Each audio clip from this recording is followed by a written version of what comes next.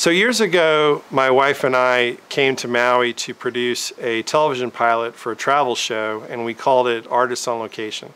And the idea was that we were going to produce a travel series where the different areas that we went to would be seen through the eyes of the local artist. And the first artist that we interviewed here on Maui, I won't say his name, but he's a famous painter.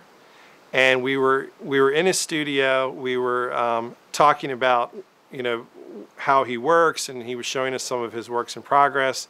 And at some point early on in the process, his wife came in the studio, and she started screaming at us and telling us that we were spies for this other artist.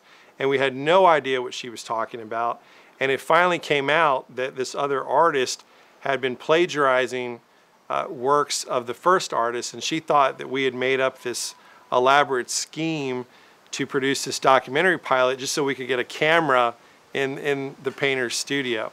And we finally convinced her that we were not spies, but the whole thought behind a jealous artist and millions of dollars at stake, and it really intrigued me.